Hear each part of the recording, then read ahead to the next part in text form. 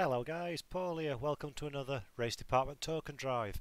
Today I've gone back to Race 07. So we recently did a look back at Race 07 on PC and see if it stands up against modern race simulations. Originally my intention was to do a quick video driving the stock content, which is the World Touring Car Championship, give a little bit of a feeling about the game, remind people really what it used to be like back in sort of 06, 07, 08 when the title was first out. So I did that, very much enjoyed it, really surprised myself about how good Race 07 still feels. In fact, if anything, for me certainly, it feels better than it ever felt before because I've got a modern rig, I've bumped the graphics up, I've got a decent steering wheel and pedal set now, and I really enjoyed it. In fact, I massively surprised myself. If the comments are anything to go by on both the YouTube video and of course racedepartment.com, the article that supported it, it seems like you guys enjoyed it too, which is awesome news. And there's a lot of people sort of mentioning their good memories they had from Race 07 and the associated games that came in as DLC and add-ons and later versions. Quite a few people mentioned the wealth of mods that are available for the title, and that kind of got me thinking. I thought, is it worth having a quick look?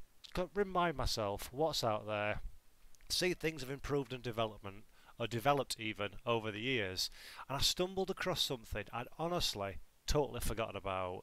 It's AndreasFSC has made a mod called Super Touring Reloaded, and it's basically the very, in my opinion at least, the very pinnacle of touring cars, which is the Super Touring era of the early to late 1990s. Now, for those of you that are students of the world of motorsport or old gits like me who were around back in the day, Super Touring ran across a multitude of different national championships, but arguably the pinnacle of that era of racing was right here in Great Britain for the British Touring Car Championship. We had big names like Gabriele Tarquini, Frank Bieler, Lauren Aiello, Alain Menu, Jason Plato, a whole host, really Joe Winklock of course, Smoking Joe, a whole host of real top drivers, works cars, paid contracts, outstanding racing. Super Touring really was, for me, touring car racing at its absolute peak, never bettered before and arguably will never be bettered going forward. Andreas, bless him, thank you by the way if you're watching this, genuinely thank you for this, created a substantial mod of the Super Touring era in Great Britain from the 90s, 1992, 93, all the way through to 1999, which is arguably the last decent season of Super Touring regs before it got just a bit too expensive to race these cars anymore. He brought it out for Race 07 and has diligently worked on it and improved it over the years. Note, this is not Toka Touring Cars ported and tweaked. This is a scratch built mod, and I thought I'll have a quick go on it before I do my next video on a different game, just to sort of probably think it's not up to par with modern standards and just relive a bit of fun. It's outstanding, so outstanding that I've just got to make another video to show you guys, those of you who've missed it, or remind those of you who've not played it for a while, or just give you guys that are still playing it a chance to shout out and say, hey, this is quite possibly, in my eyes anyway, one of the finest mods in sim racing for any game in any era ever. Okay, bias, hand on heart, probably isn't, but I love that era of touring cars and it's being represented so wonderfully well. So we're going to do a race, maybe two, depending on the time, and get a feel for what this exceptional mod is. I've done a couple of races already, and it's brilliant. It really is brilliant. So I hope you enjoy the video. And yeah, let's have a quick look first at the cars and the drivers included in this fantastic mod. Now, for the sake of this video, because it's British touring cars, because I am a Donington guy, I've downloaded an extra DLC circuit, which is Donington Park. We'll go on the Grand Prix one with the Melbourne Loop because that's a nice circuit. And here you see we've got this first one. We'll have a look at the cars. The 1992 season, this is the BMW. Of course, we've got some real big names. Steve Soper. Any John Clellan fan will remember Steve Soper. Tim Harvey, now doing ITV4 commentary for modern British touring cars. And Alan Menu, making an early debut in the sport, would obviously then go on to become very much a legend, a touring car racing and British touring cars, winning championships and races right through up until very recently. We've also got the E30 92, which is the older one. Some of you guys that maybe don't know touring car racing but do know sim racing will recognise this from mods, such as, sorry, not mods even, from games such as Assetto Corsa, where the DTM version exists in there. Looking at Toyota now for a second, we've got the Carina, not an attractive car by any stretch of imagination in its day, but still a damn good touring car. The late great Will Hoy, Andy Rouse, another legend of the sport with Ford, ran his own team, built his own cars. Andy Rouse, real big name. And Julian Bailey, of Formula 1 fame, although not had a particularly successful career in Grand Prix racing. Vauxhall, of course, this is the 1992 season, so we've got the Cavalier. Later seasons have the Vectra as well, which replaced the venerable Cavalier. John Cleland, a guy, one of my personal favourites, controversy never far away, John Cleland. And again, sadly, another past driver now, David Leslie, another legendary driver, substantial and impressive beard, no longer with us. Rest in peace, David Leslie. Nissan. Reoccurring theme for drivers no longer with us. We have Keith O'Dore in the Primera. This was the forerunner of the very successful Nissan Primera in later years of Lauren Aiello and again David Leslie fame. Peugeot, another but ugly road car, but nevertheless still a decent car in British super touring car. Rob Gravitt, famous name, been around for a long time and still keeps turning up from time to time in different events. And then Ford with the Ford Sierra, which in this era, this was very much the last of the Ford Sierra. That was more the previous generation and was very soon to be replaced by the Ford Mondeo that went on to great success and in fact won the last ever Super Touring Car specification British Touring Car Championship with Rickard Rydell, Alan Menu and Anthony Reid in 2000. So that's the 1992 season that we've got here. Now we've got a whole ton of cars all combined together, but we'll not go on to that one. So we'll go 1997. This is when British touring cars in the Super Touring era arguably started to reach its peak. Now, unlike current British touring car and even world touring car regulations, these are not customer teams where they've, in British touring cars, they get the road car, they've got a space frame chassis, they've got a shell that represents what the road car looks like. These are works teams. This is the Audi factory squad. Frank Beeler, John Bincliffe. Really massive money goes into this, massive effort, massive prestige. Beeler in 97, one of the biggest touring car names around. Renault, again sort of talking about the Association for Works, they had support from the Williams Formula 1 team at that time. Alan Menu, one of the established stars by now, went on to win the championship that year, supported by young rookie Jason Plato, somebody I particularly disliked at the time, but actually have grown to really quite like in British touring cars now, with 99 wins to his name. Fingers crossed, JP try and get win number 100 before the season's out. Volvo, fan favourite even, Rickard Rydell, legendary driver, and Kelvin Burt. Again, beautiful car, beautiful team. Nissan, two different cars we've got here. We've got the Works team. This is just before they started picking up to be really successful. David Leslie, Anthony Reid, all Scottish affair.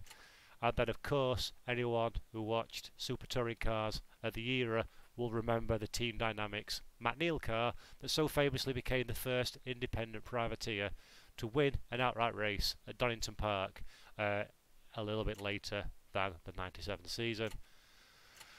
Vauxhall, As you saw previously, we had the Cavalier. We've now moved on to the Vauxhall Vectra, a troubled car compared to its older brother. Vectra never really achieved what it could do, despite having undeniable talent John Cleland, former Grand Prix driver Derek Warwick in there as well. And this season, in '97, the customer Cavalier, the privateer Cavalier, still raced in the hands of Jamie Wall. On to Ford. As I mentioned before, we had the last of the Sierra. This is the start of the Mondeo era. Will Hoy again sort of taking on team leader role, and Paul Renisic, who became a massive noise, then went over to Australia and New Zealand in Super V8 cars, won the World Cup, I think, if memory serves me right, where all the different Super Touring reg cars came together again at Donington for a World Championship one-off weekend. Really spectacular racing. I was there myself, very much enjoyed it. Honda, the Honda Accord. This was Gabriele Tarquini's mount for the '97 season as he came back to British Touring Cars to try and win the championship he took in '94. Later years, Tom Christensen, Mr. Le Mans himself, had a season relatively unsuccessfully in the BTCC. So again, great car, great team. Peugeot, but ugly car, reasonably competitive. Tim Harvey, Patrick Watts, who still races this car today in the HSC Historic Super Touring Championship. Patrick races the same car, as does John Cleland as well in the Vectra. If you've not had a chance to see that and you're based over in the UK, thoroughly recommend it. Brilliant series, really brings back the memories. Opel, this was an occasional one-off starter. That series came over from German STW, I think. And then page 2, BMW. You see what I mean? There's a whole ton of cars. In '97, BMW had moved away from their works effort. So Colin Galley, privateer car, never really achieved a great deal. So you can see there's a whole ton of mods. That one '97, '98 more of the same, the updated cars. Probably arguably for me as a Nigel Mansell fan, the coolest, biggest, most amazing thing about this is Nige, again, Donington, was probably his most successful return to racing. Wet conditions, Mansell, thick of the action all the way through, fighting for the lead, then eventually dropping back to 4th, 5th, 6th position, can't quite remember now. Anybody who's got a spare half hour, go to YouTube, Donington Park, BTCC, 1998. Damn, that was one epic race. One of the finest motor races I've ever seen. Clearly remember watching that. For some reason, I wasn't at Donington, don't know why, that year, annoyingly. Really, really brilliant to see Mansell and the stars of the day, the stars of the cars, fighting away for the win. So, yep, that's what that one. And then 1999, very similar set of cars. Few teams started pulling out by this time. Touring cars in Super Touring regs were winding up a little bit, sadly, by then. But again, we've still got a very decent representation. Honda, we've got 2 car models. What have we got here? So we've got the Gen 6, which is the current de facto top touring car, and then the older Gen 5, which was a privateer one. Paula Cook, Lady Racer, Lee Brooks, still races today. So you can see the effort that's gone into this mod. I genuinely cannot say enough how impressed I am. I'll quickly flick it on for those of you that have not bothered to skip out of this page now. We've got, these are all the different cars combined. Look here, we've got the venerable 1994 Alfa Romeo, the one that Gabriele Tarquini took to victory. If you're not overly familiar with the history of British touring car and super touring regs, you've almost certainly seen the image of this car on 2 wheels, Tarquini at Knockhill. Iconic moments, brilliant racing, brilliant car. This was the first year the aerodynamics, put my teeth in, came into touring car, which sadly, as always does in motor racing, became the first early warning signs of the death of the championship, and then super touring was no more. The 94 Volvo estate car. Looks a pig, expected it to be a pig, ended up being a damn good touring car. Jan Lammers, Rickard Riedel. Jan Lammers, again, Formula 1 driver. In fact, in 2018, Jan made his final start at Le Mans, age 60 odd. So a very robust driver that's been around the block a fair bit. The 94 Laguna. Really should have been just done this in year order, but AO. The 94 Cavalier. One stunningly nice car. Smoking Joe, Steve Soper in the wicked BMW. Other end of the spectrum, a not attractive car, the Peugeot. Nissan in the Primera. Yours for £500. Early Ford Mondeo, Rouse and Radicic. And the 1993 Toyota Carina, because those cars look good upside down at Silverstone. Dun dun dun dun. And there you go. Now, what, pray tell, which year shall we drive? I'm going to drive... No, I'm not. There we go. I'm going to drive 1998. I'm boring and predictable. Hey, I'm going to be Nigel Mansell. Good times roll on. We've already got Donington. I don't want heavy rain this time. We'll do another video in the rain. 110, that's the top, because it's an older game and AI is not as good as maybe modern stuff is. In some respects, the first lap's usually a bit dicey, but after that the racing tends to be pretty damn good. Now when you watch this video, I would like to remind you this is a mod track and a mod car set. I've done no tweaks to the mod, to any of the files or anything like that. I've literally installed race, bumped all the settings up to the highest they can be, mapped the buttons on my steering wheel, downloaded mod, and come here to have a good time. So, hope you enjoy it. We'll do a little token drive, we'll have some fun. We're starting at the back of the grid, so we're probably going to have a feisty few minutes, and let's go. Super touring car racing in Race 07. Hope you enjoy it. Subscribe please to our YouTube channel, and yeah, good times roll on. See you in the cockpit in a minute. Hey guys, welcome back. In the time it's taken me to load into the screen, I've had a bit of a technical problem. My throttle pedal stopped working. So 1 hour later and a damn good clean of my Fanatec Club Sport version 2 pedals, I'm ready to rock and roll. The power and the magic of editing software means for you it has been but a tenth of a second. For me it's been an hour of frustration, annoyance, slight flustering sweat, but we're here, we're ready to rock and roll. So let's go. Touring car racing, 1998, Nigel Mansell's Mondeo, Donington Park, Super Tourers, back of the grid. Let's see what happens. One of the things I'd like to mention before we start is look at the grid lineup that you've got here. Reed, Rydell, Thompson, Menu, Plato, Leslie, Cleland, Warwick.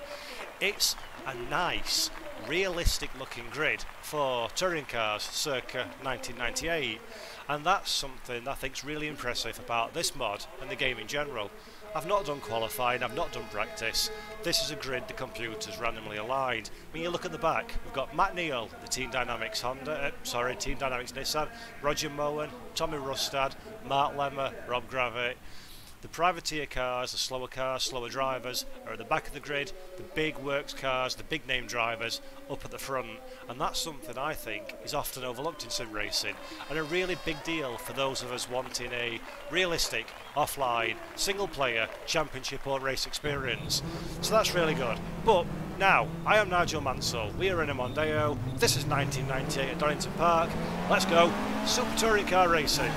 With a fully functioning throttle pedal, which is always advantageous for having a good time.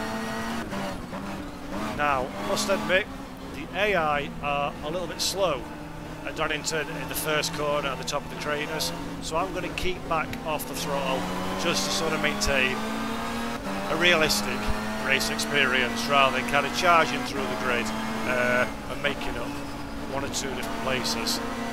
Bit of bumping and boring into the trainers, into the old hairpin. Any of you attending the race in real life, that's where I'll stood. So if you come to a big event in Danny, come say hello. I'm at the outside of the old hairpin, be nice and come and see you. Right down a couple of gears, missed the apex a little bit. There's been a bit of a kerfuffle in front of us that holds everybody up, but nothing major. Now we're looking for a run down the straight into the chicane, one of the best passing opportunities on the track. This is of course, because of the age of the game, an older version of Donington, so you've still got the Dunlop Bridge. We miss you, my friend. Donington's not quite the same. Lemmer goes to the inside a little bit and defends against me, but I've got the run coming out. One thing I've noticed since getting back in to Race 07, mod or vanilla content, the AI is really good in terms of how they behave and defend, but first lap can occasionally be a little bit below pace, as you've probably noticed a couple of times here where I've either just ducked past people or come out the throttle a little bit so as not to steam past everybody. I've got it on 110%, but it is a little bit weak in the first lap or two, just while the sort of field spreads out a little bit. Can I look up Tommy Rustad's inside Redgate? No, I can't. Trainer curves is not an intelligent place to pass at over 100 miles an hour. Old hairpin might be a big ass, but we'll have a look. Bit of understeer, Rustad's on the brakes. No, decided against it. Old hairpin, despite being a hairpin, is an incredibly fast corner at Donington Park. Really enjoyable place to watch motorsport. A little bit of lock-in, slightly away from the apex, but we got away with it. And we live to fight another day. Down one gear. On the pack, look at that, I like that. Even though it's an old game, the physics of the tyre model, the car's juddering as I'm on the throttle, getting understeer, and the front end skipping over the tarmac, trying to grip up enough. Oh, no, think better of it, we'll get you on the exit instead, my friend. We're coming down into the Melbourne Loop. This is the Grand Prix layout of Donington Park Circuit in Leicestershire, just outside Derby. The Melbourne Loop is here. However, of course, in the original layout back in the 1930s, the Melbourne Loop was a lot further away, down in the village of Melbourne, hence the name Melbourne Loop. But for modern racing requirements, and since the track reopened again in the 1970s under Tom Wheatcroft, Melbourne Loop has been shortened considerably to meet with modern standards, although the original Melbourne Loop does still exist and is occasionally used by Donington for demonstrations during historic events at the circuit or rally events, as I so witnessed just a couple of weeks ago in the British Circuit Rally Championship, which is a novel way to go watch motorsport. Rallying, but on the track. Sounds weird, it is weird, but it's also quite cool at the same time. So, I've got the hood, heads up display, off. So I don't know exactly where I am, but I do know I'm in a Ford sandwich.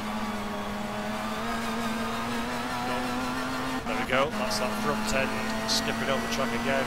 Got a Peugeot behind me now, and I'm chasing down one of my two teammates in the Mondeo up front. You see, that doesn't sound glamorous, does it? I've got a Peugeot behind and a Mondeo in front. It really is awesome. They are not the mediocre road cars that you've come to know and despise. Up inside, Will Hoy. Oh, a little bit of a brake check there by... Is that Peter Cox? Yes it is, in the Honda Accord. Goes to the fenders inside. No room for me. Show a nose at the outside, see if we can switch back. Yes we can. Put that bus on the outside for Redgate and get him pushed out of line. Go back on the inside. Maybe we can make a pass a bit far back, go for Daniel Ricciardo, late on the brakes, just come off so we can get in front. Ah, we've got him. Right. I forget myself for a moment, thinking I'm Martin Brundle, talking about things I know nothing about on the racetrack. So let's talk about the mod. This AndreasFSC has worked on and off on this mod for a number of years. Any of you that may have tried it back in the day, hello, don't go one handed through there. Schwanz curve with one hand in a super touring car. don't recommend that. Yeah, anybody of you may... let's put teeth in and start again. Any of you who may, there we go, tried this mod originally when it first came out all those years ago, but have not been back to it since, I highly recommend you give it another go. Andreas has done significant visual work on the cars, and the standard now really is, for the game for its era, very, very high. Visually, I'd quite easily put these on a par with the vanilla World Touring Car content that comes with the game from SimBin. The model quality of the cockpit and other cars actually is really, for its time, for the era, is really, really good. Oops. They look the part. They sound, as you can hear, absolutely beautiful.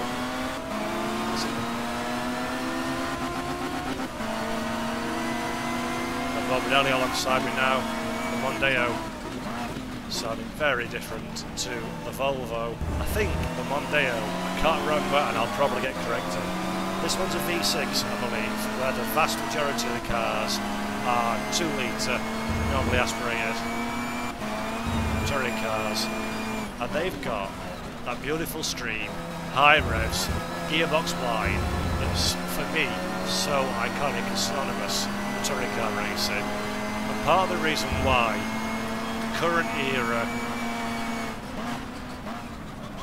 the current era turbocharged cars just don't cut mustard, just do not, in the audio department, sound anywhere near as beautiful as this. Anybody, again, if you're on YouTube, who's got a spare 10 minutes, go listen to Smoky Joe Winkler in his BMW British touring car from 1995. That is what touring car racing sounds like. That is beautiful. And the sounds, this mod, they're really damn good. These cars sound a lot better than some of the developer-produced content in other racing games of the more modern era. They sound great. Really good job. Really immersive. Obviously, SimBin products are well known for quality audio. Many could argue, Racing Experience, the most recent SimBin / Sector 3 Studios racing sim, is the best sounding racing game on the market bar none. And even for a game 10 plus years old like this, and this is a mod designed, I will have you remember, designed and built by not a developer, not a group of 30 or 40 people with multi-million-pound budgets, but a guy with a passion and a bit of know-how. And it sounds beautiful. Really good audio on this, really immersive, adds something that's so very important to cars in this era. Right, let's get moving on here again. Got you. All your Formula 1 experience is useless to me, a keyboard warrior, sat in my man cave. Got you, having you, pulling away from you, and I'm going to go chase Rickard Rydell, your teammate. Let's see what we can get from Rickard.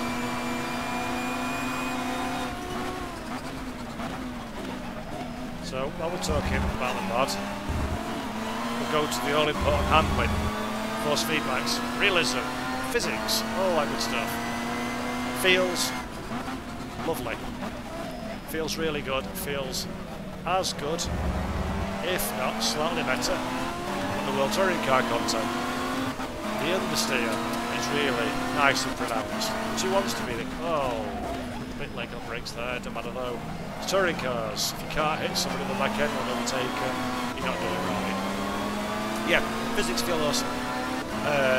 Force feedback feels awesome. Really good. Feel understeer. It's particularly good. I've been able to tell me when I'm locking my tyres, or when the car is skidding across the road surface, or when I'm getting torque understeer.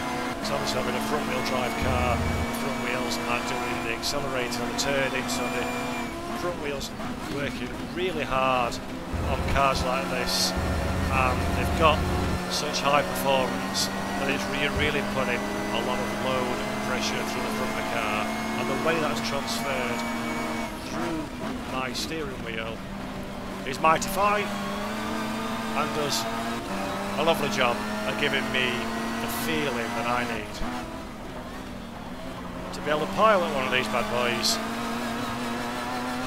and have some semblance of an idea of what I'm doing. So I would, giving something a rating out of 10 is always a dangerous game, and I would be ill-advised to do it here, but I'm going to anyway, because, hey-ho, we're all friends. I'm sure nobody will go overly mental in the comment section and start arguing for no reason and lead to trickloads of demands. But I would give audio 9 out of 10. I would give force feedback, relatively speaking. Obviously I'm not comparing this to modern Sims, I'm just comparing it in the context of context, of the day, the year and the game. Again, 9 out of 10. Graphically, again, all relative to the era and the base content of Race 07. Another 9 out of 10. The car models look sharp. The cockpits look excellent. All the cars sound different, they all feel different, they all look different, of course, because they're different cars, I would hope look different. And then the AI, I would give 8 out of 10. As I sort of alluded to earlier, the guys you would expect to be at the front are at the front, the guys you expect to be at the back are at the back, and that's all about the immersion, baby, and that does a great job. I would give it 9 out of 10 if Patrick Watts crashed in every single race and Julian Bailey also did the same, but that didn't really happen, so it's not 100% realistic, but ain't bad at all. I've not run far enough up the field yet to see if Steve Soper does something particularly dirty, but if he does, that would be a real good, realistic representation of race touring cars in the 1990s. He says perfect timing as he passes John Cleland, one of motorsport's true legends. Fun story about John Cleland. I'll tell you this quickly, I'll be lapping around. I forget the year, so forgive me on that one. I'm sure somebody with access to Google can put me right in the comments. May have been 2005, may not, but touring car, again at Donington Park, organised a special Masters Legends race using, I believe, the then spec Seat Leon Cup cars. They were 14, 16 drivers in it, or whatever it might be. All retired former British touring car drivers, varying degrees of fame.